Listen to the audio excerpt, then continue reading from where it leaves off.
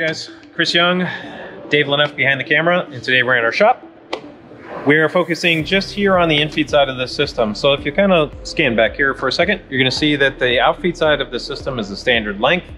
All of our XR75s come standard with an 800 millimeter length.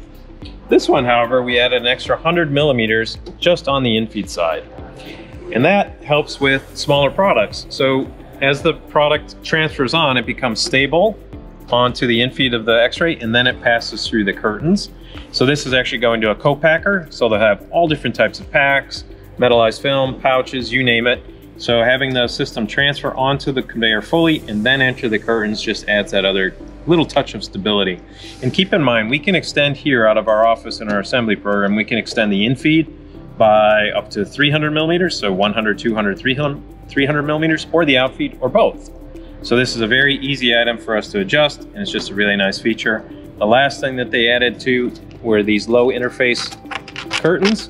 Low friction interface curtains, I should say. And what that does, if you have kind of a sharp box edge, like a carton, it can help take up some of that wear so you don't wear out the actual curtains. And it also helps with the friction interface. So these curtains do have kind of a rubbery type coating that could grab a package. This helps it slide through the curtains easier. So a really nice solution for any type of co-packer that might have different size products or maybe some lightweight products. Thank you.